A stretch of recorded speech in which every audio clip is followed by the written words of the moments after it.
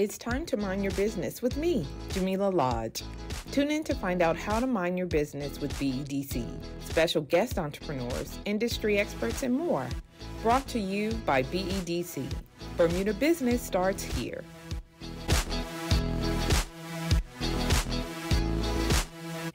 Welcome to Mind Your Business, Deshun. Thank you, thank you. Okay. We do this all the time, so you and I already have this rapport. Mm-hmm. You work with me at BDC. But today we want to talk about the Summer Student Entrepreneurship Program. Yes. And so this is an annual program that we host over the summer, and I want you to talk a little bit about your role, mm-hmm. why we do it, and what you hope to achieve this time around. So this is, I think, my fourth year doing it. Started during COVID. So basically my role here, outside of the daily duties, but mostly with the summer student program, mm-hmm. is just being that project manager, that project coordinator, making sure that the students have what they need, mm-hmm. any partnerships that we have. So for example, Corporation of Hamilton, Washington Properties, Chamber of Commerce, so all of these places to be able to make sure that these students have opportunities to vend, to sell, mm-hmm. Mm-hmm. As well as now with our Bermuda website, so mm-hmm. they're able to set up an online store, take online payments, and just really trying to kickstart that next generation of entrepreneurs, mm-hmm. and trying to impart that entrepreneurial mindset on the next generation. So the students from 13 to 23. Okay. I think when I started, it was 16, and then yes. we started to notice that the younger ones are a bit more geared in. We're like, well, why don't we just change wait a minute. Yeah. Okay. Like middle school, I yeah. did not have this mindset when I was in middle school. Yeah. So just seeing how innovative that some of these students are, it's really, really impressive. And it's inspiring, I mm-hmm. think, because our ultimate objective at BDC is really to encourage mm-hmm. the next generation of entrepreneurs. So if you can start as early as 13, exactly. then we're winning already, I think. But talk a little bit about the actual program and what the purpose is. Yep. So the program is an 8-week program that mm-hmm. we run. So this year it's running from July 1st to August 23rd. So those first 2 weeks are really trainings. So in the first week, we use the award-winning Ice House program to impart, like I said earlier, an entrepreneurial mindset, mm-hmm. trying to get them in gear, understand what it is to be an entrepreneur, because we always say that, as an entrepreneur, you're wearing all the hats, right? Yes. So you got to be the marketing manager, yep. you got to be the financial everything, right? Officer. And you're like, I hate math, so how am I going to make this work? But right. really just trying to get them to understand. And then that second week, we focus more on the financial, so cash flow forecast, how to price your products, mm-hmm. the marketing aspect of it. Last year, I introduced utilizing AI mm-hmm. and how we can do those little mundane tasks you might not be good at. Like you might be great at making candles, but I do not know how to market my product. So how you can use tools like ChatGPT to help you build out a marketing calendar. And then those next 6 weeks is basically them selling. Out in the public, selling, making money. Like I said, Washington Properties has mostly sponsored a spot in Washington Mall for students to vend. We have our online platform. Normally in the third week, we have a launch event that we do on City Hall lawn. So just trying to give the students as much exposure as possible mm-hmm. so that at the end of the program, our aim is they start this business, they keep it going, and hopefully as the years go on, hire employees and things like that. So you said you've been doing this 4 years now. Yep. So what have you seen in terms of the types of businesses that students have started, and also the ones that students have maintained mm-hmm. over the years since launching them in the actual program? So I think since I've started, I've seen more of a products and services, mm-hmm. but mostly like using their hands. So yes. like landscaping, mm-hmm. braiding, hair. Last year we had Nico Bean, who does hand-poured acrylic art, but like mm-hmm. he does cool things. For example, he'll have the art put on a skateboard, and then he'll use marbles to mm-hmm. kind of create the designs.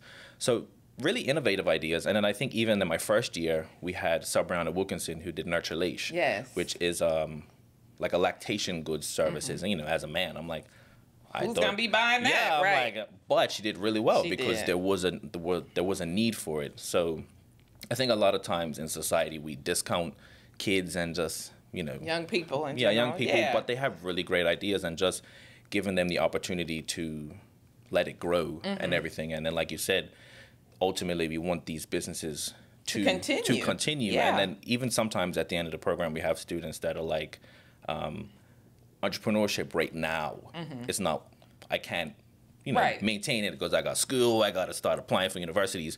But once I graduate or during the summer or winter times, you see them starting to kick back up and everything. And then also we have students that have left this program and then going into our Enterprise Bermuda incubator. So ultimately, that's what we want to see as well. That next continued evolution, growth. Yeah, exactly. Yeah, and I mean, it's good to know that we do have the programs to support them throughout that journey.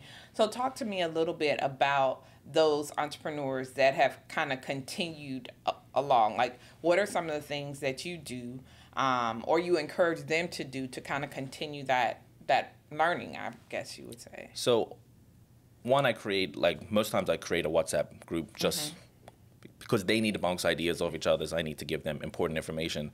And what I've learned, kids do not check emails. So They do not. They do not check emails. I'm like, did you check your email last week? Nope. No, I haven't looked at that in the last 3 months. But so kind of get at their level. It gives them the opportunity to bounce ideas off of each other.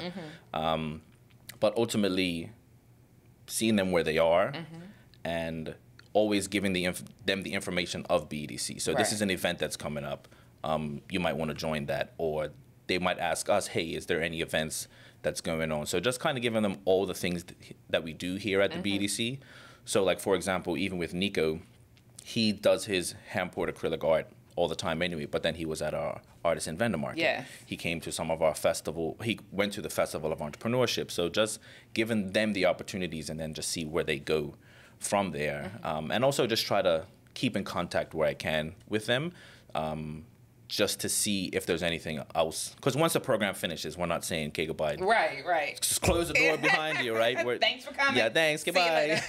It's more of just a continued relationship that we try to have. Yeah. Because we do want to see them grow. And I would say that there are opportunities, like, for example, if they participate in Summer Student Entrepreneurship Program, we do have the Youth Pitch, which we do in November. And so now that's a further opportunity where you could take that very same business that you built over the summer and now participate and gain money, for pitching it in our Youth Pitch competition. And I know we're always, like, pushing this. What have you seen is the challenge at getting young people to sign up, and how do you overcome that?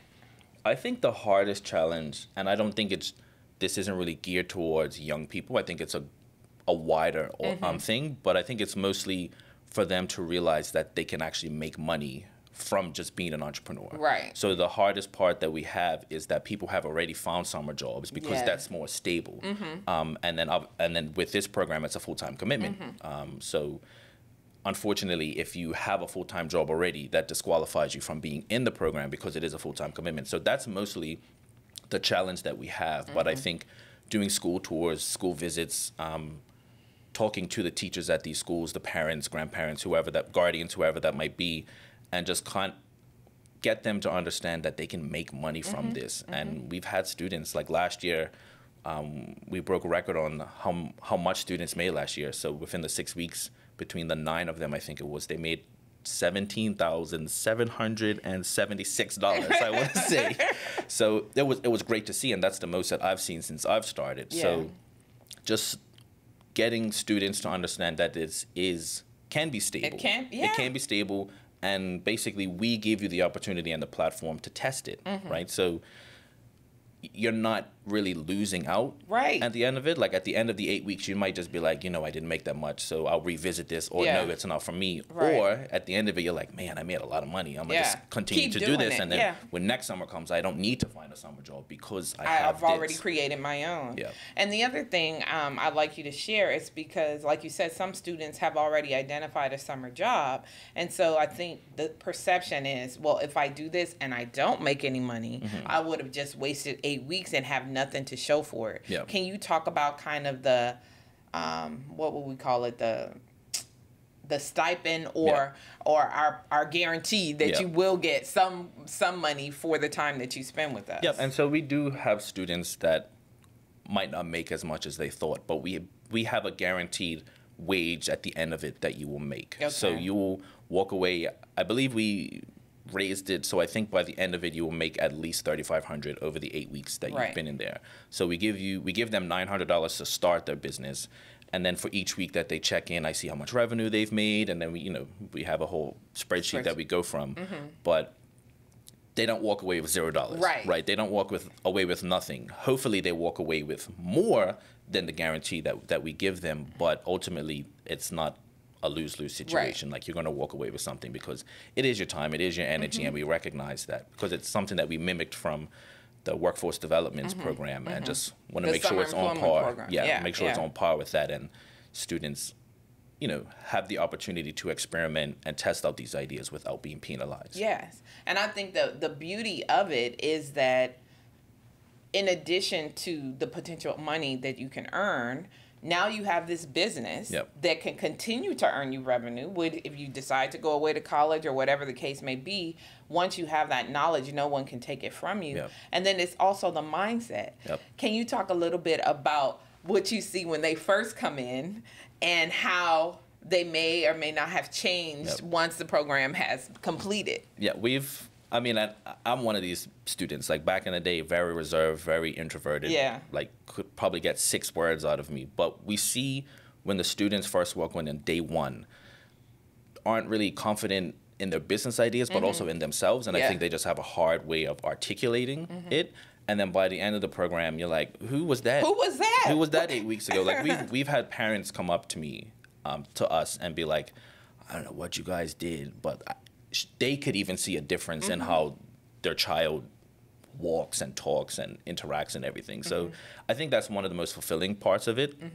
Like, yes, imparting this entrepreneurial mindset on the students and our ultimate aim of fueling the entrepreneurial economy.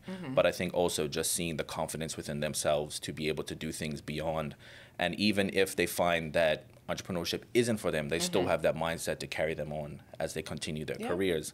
And I think also, as students, a lot of times they think of an entrepreneur as somebody who makes candles or someone who bakes a cake or whatever. And we try to let them understand that you can be a doctor and open up your private practice, right? That's an entrepreneur. You can be a dentist and open up a private practice. That's an entrepreneur. It doesn't have to, entrepreneurship isn't, one focus or one set of things. It can be a range of things. You could be a CEO of an international business, right? But you started it, so you're an entrepreneur. So just trying to get them to understand all the nuances of entrepreneurship. And I think another thing that I think is also key is when you talk about mindset, you talk about the ability to problem solve, right? Because most businesses are started from, they do it this way and I don't like it, or it's not right, or I could do it better. You know what I mean? Or you've identified a problem in the market and you're like, well, I can fix this, or a gap in the market. Or even it may already be, let's say candle making, for example. Well, it's tons of candles out there, but you're like, but I can do it better. I can do it different. And so just understanding that you have the option, you can put your spin on it, I think is huge. Because, as you grow into adulthood, and let's say you don't decide that you want to start your own business, the way you look at problems and focus on the solution versus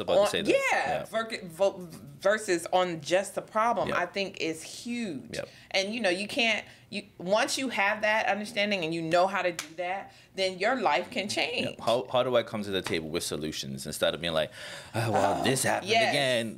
And I think that's one of the things that we also try to get them to understand is that although nobody likes to fail, like we like to say, fail forward, right? Like understand in that moment what happened, what went wrong, pivot.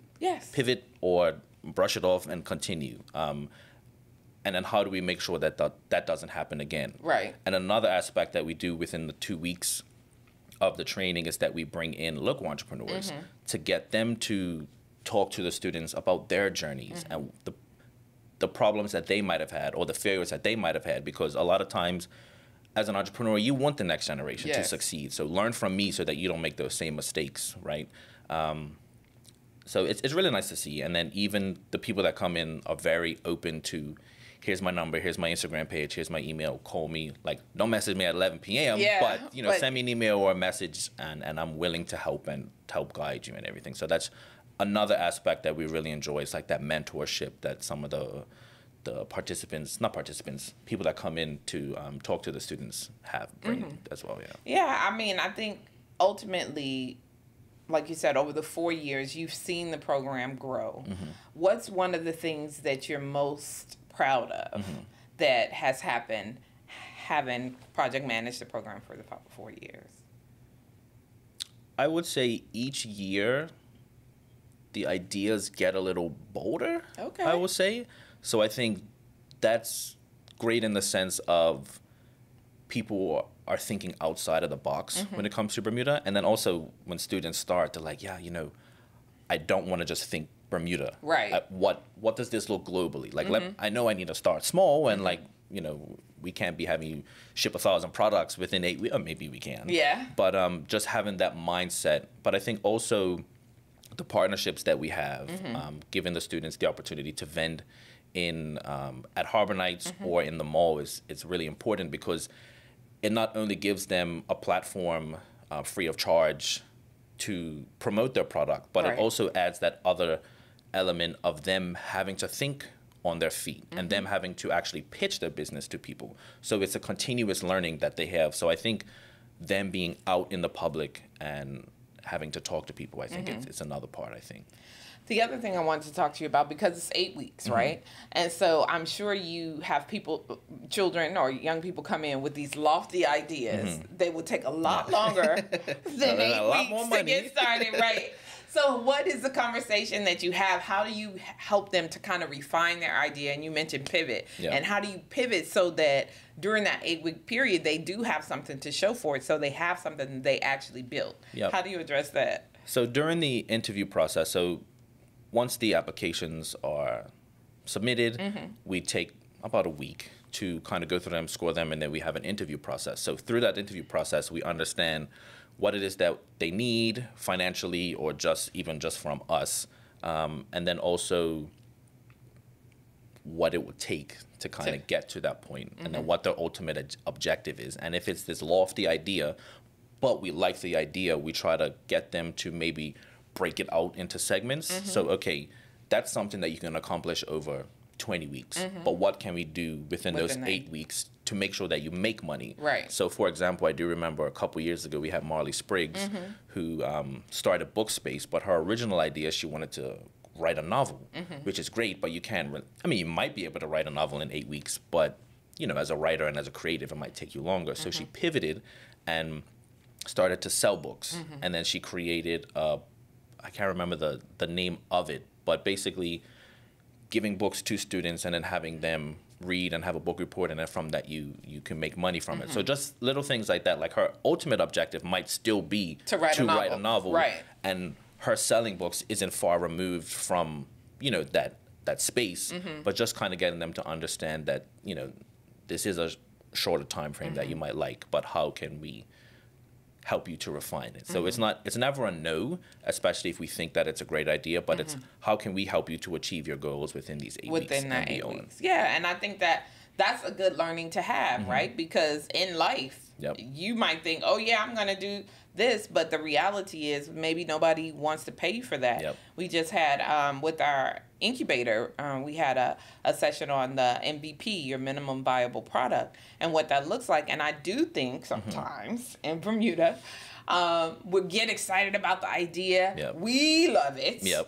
But we skip the step where you say, is there anybody that's willing to give me money for this idea that I think is so grand? And I think that's a crucial step, because what you have is you have someone super excited. You've invested all this time and money into building this thing, whatever it is, and then don't nobody want to pay you for it. Exactly. And you're like, well, what happened? What happened? So I think that's huge. You know what I mean? To be able to say, great idea, but like, what can you do within this time frame? And then how do you determine whether or not it's going to work? Can you talk a little bit about what you do with the young people to help them to understand whether or not they're on to something that is actually marketable or sellable? Yeah, so within the over the whole 8 weeks, yes, because in those 6 weeks, we do weekly check-ins.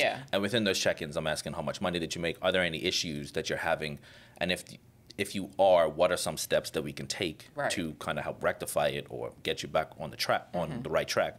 But also within those 2 weeks, we really emphasize pitching your business, understanding your business, but we also bounce ideas off of, they bounce ideas off of each other. And we've had really, so classes normally finish around 12:30, and then 1 o'clock rolls around, I'm like, I gotta go back to work, because they're having such an engaging conversation, right, on, we've seen partnerships. So even for Nico, him and another student that we had, Marcus, Rewan, who does Special Misfits, they were talking about a collab that they wanted to do. And that wasn't like day 3 of them just having a conversation and talking. So I think really having a space where there's open dialogue and feeling like you can talk about ideas and, I don't want to say criticism, but there's feedback, positive feedback, negative feedback, but it's feedback in a way of we want you to succeed and do better.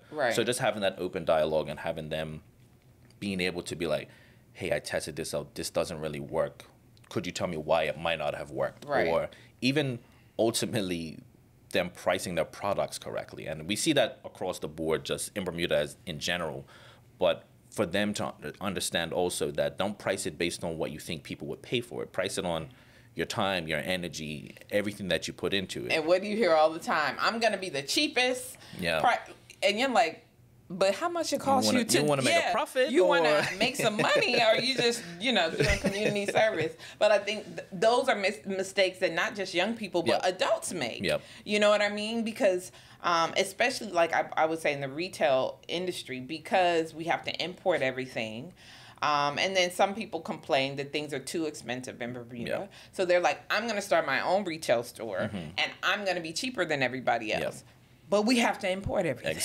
Right? So there are costs associated with getting that good on island to resale that you have to factor in order for you to make money so you can continue to order the goods and all of that kind of stuff. So I think, the lesson part that happens at the start is like super important. And that's why we try to do, even though it's in the second week, we try to do the financial piece early on in the week so that they can start thinking about pricing their products and build out a spreadsheet of, okay, this is what it costs for me to bring it in. And then they look at the price, they're like, maybe I can't be the cheapest. Right? So I can't be the cheapest because I was going to sell it for $20, but it cost me $19 to bring it in, right? So I don't want to make $1 profit because it might be everything else that comes on top of it, right? So just having them to understand the financial aspect of it as well, I think it's really important. It is. It's hugely important. And if they get that right early, then going forward for whatever the next business is, then they'll already have it. So they're already that much ahead of the game. And the thing about the teachings and learnings is it's applicable to any business, right? It's not just the one that they want to start over the 8-week period. Those same principles can be applied to whatever it is that you do. You know what I mean? Which I think is really impressive. And the fact that some of these kids actually are still doing and working their business is also, it's inspiring to me. It really is. And to see them, because when I was at that age, I don't even think I knew what an entrepreneur was. Right? And I think times have changed where back when, I can't believe I'm saying this, back when I was in school. But back when I was in high school, I think a lot of times it was reinsurance, insurance, doctor, lawyer, that kind of thing. I did not even know what an entrepreneur was. So when I, went to university and came back and I started, people can start their own business. You can make money from it, kind of thing. So the fact that these kids have that mindset already at as young as 12, 13 is quite inspiring and amazing, to be honest, because then who knows what they can accomplish as they go on. Exactly. And like you said earlier, even if their goal is to be a doctor or to be a lawyer, then could you further that goal and say, not only do I want to be a doctor or a lawyer, but I want to own my own practice. You know what I mean? That's how all businesses are started. They're started by one person saying, hey, what about this? Or let me do this. And then rather than starting from scratch, straight out of law school or, however long it takes, and then trying to understand what it is to be an entrepreneur, at least hopefully you've been through our summer student program. So you already know. So you already know. So you're ahead of the game, right? So it's true. It's funny because, on a regular day, BDC supports anybody who wants to start a business. Yep. So we do have lawyers and we do have doctors who come in and want to start their own practice. Exactly. And they are clueless, okay? Yep. We talk about the young people, they like, wait a minute, what? I got to do what? Right. I know how to sew people up. I don't know anything about the business. And so I do think that if they're getting it at such a young age, they are going to be better off for it, because who knows where they're going to end up, you know? And I think also the community aspect of it, or the collaborative aspect of it. So a couple of years ago, we had, I want to say her name was Daisha. I'm sorry if I got it wrong, but she was a photographer. Yeah. And some of the students have products. So because she was a photographer and they have products and they needed something to post on social media, that was easy money for her to make, but just within that group, like, okay, cool, I can take your product shots for you to post it on, and that's a great way for her to get her name out, as well as everything else. So that collaborative nature of seeing who's in the room with you and being able to leverage those connections as well, I think a lot of people don't do, but trying to get them to understand that as well. Yeah, and I think that is also key, because once you understand how networking and establishing your tribe or your group can impact your business and help to propel your business, then you're better for it. Because you know, young people, like you said, sometimes you're an introvert. You don't want to say what you want to do. You don't want to engage people. But by being in a setting where everyone is like you, they're all starting from the same kind of point, and then you see the struggles, you're able to assist, you're able to receive assistance, and so you're on this growth journey together, if you will. And I've seen it, and it's amazing to me to see how they come in, and then when they leave, it really is amazing to see the growth. It's like a shell, like a clamshell. You open, the pearl is inside. You're like, oh my God. That was there that whole time? It was there the whole time. And I think we always see it at the graduation ceremony of just how much growth, and you're just like, wow. Like rubbing your eyes. No way. No way. It's not the same person. Be. But it's beautiful to see, and I feel like we're achieving our mandate from a BDC perspective of creating these opportunities for these young people around entrepreneurship, and hopefully increasing the entrepreneur pool within Bermuda. So that as they get older and decide what they want to do, that they are coming back and building their own businesses. And that's what we want, because it contributes to the whole ecosystem, if you will. And I've had a student actually just as recently, I think the second year that I did it, they went off to university. They were in university, they came back, they went straight into corporate world and whatever, but messaged me maybe 2 months ago. They were like, hey, I really want to restart my idea. What are the steps that I need to take? And, I'm like, I'll keep an open, same thing, open dialogue. We're here at any step, whether, you spoke to us 5 years ago or 3 months ago. So it's really nice to see that even though they've gone into corporate or into the working world, there's still that little piece that's like, no, I think entrepreneurship's for me. So it's really nice to see. I love that. And that we're planting that seed, it means that we're doing what we need to do. Because sometimes you're like, are these kids even listening? Do they even hear what I'm trying to say? It's like you're trying to force them. But I do think that once they see and it works and they experience success, then they're like, oh, yeah, I can do this. When them first dollar bills start coming in, they're like, okay, let me wrap up more. Yeah, exactly. This is what you're talking about. Okay, so let's talk a little bit about the logistics and the details, so that people who might hear this and are interested in participating, or if they know someone that should be participating, they know what to do. So the program, the application deadline is Sunday, May 5th. Okay. By 11:59. Please don't wait till 11:59. But so that's the application deadline. From there, we will, as a team at BEDC, score the applications, and then the week after that, we will do interviews. So we will reach out to interviews, more than likely after school, just to kind of, like I said earlier, to understand a bit more about your business, if you understand your business and everything. And then all students who have been accepted into the program will know by May 20th. Okay. So unfortunately, we only have 10 spots. We do have a budget that we need to stick within. So not every student who applies will be able to get into the program. And then we try to give it enough time because we do understand that it's end of the year, there's exams that are coming up. So the program doesn't start until July 1st, but we like to give students more than enough time so that they know they've been accepted in the program. There's one less thing they need to stress about, and then just go from there. Okay. So for the application, where can that be found? So just head to our website at bedc.bm. Okay. Under courses and events, you should see the Summer Student Entrepreneur Program. Just click that, and then you'll be able to see all of the information and then just be able to apply. And then alternatively, if you just want to email us at info@bedc.bm or myself at dsimmons@bedc.bm, and I'll be able to answer any more questions that people might have. But we really do encourage, grandmothers, grandfathers, guardians, whatever, to encourage their kids to apply, because I do think that it is a worthwhile program.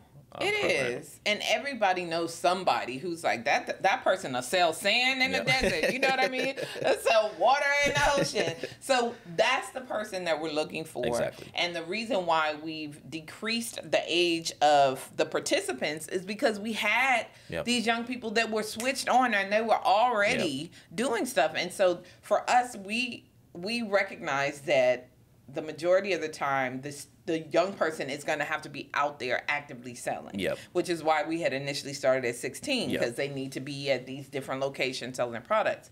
But if you have a young person that is 13, even we've had some as young as 12, and is switched on and already has sort of this entrepreneurial mindset, then we don't want to be the ones to say no. Exactly. It just will require support from that parent or guardian, right? In the event that they need to be somewhere, you have to commit as well to make sure that they're there, because they're considered a minor and they can't drive themselves, right? And we don't want to penalize kids and be like, oh, well, I know you're 12, but like wait 4 years from now, right? We don't want to do that, because we don't want to discourage and then be like, well, I gotta wait. Get the help that I needed. 4 years, and then by the time they get 16, they're no longer interested. Exactly. So we're trying to get as early as we can, but still within reasonable age. So Well, I am excited about this year. I know we always try to best ourselves, so I'm sure in terms of the amount of revenue earned, we would love to see our students and our young people earn more than that. I'm just encouraging everyone to get your young person, sign up, make sure that they go to the website, bedc.bm, and fill out the application, because there are only 10 spots. Yes, exactly. And everybody who wants to experience it, we want them to have the opportunity to. So don't wait. Yeah, exactly. May 5th please don't. Right around the corner. It really is. I can't take it. It's going too fast. But no, Deshun, thank you so much for coming, talking about the program. I know that it's going to be great, because I've seen you from when you started to now, and it's almost like, riding a bike. You got this down. And I'm sure the students are going to learn so much from you and from the rest of the team here as they journey along their entrepreneurial path. Exactly. Well, thank you for minding your business thank you for having me, sir. And remember, if you don't mind your business, who will? Thanks for tuning in to Mind Your Business with me, your host, Jamillah Lodge. Tune in next week, Thursday at 4 p.m., because if you don't mind your business, who will? Mind Your Business is brought to you by BEDC. Bermuda Business starts here.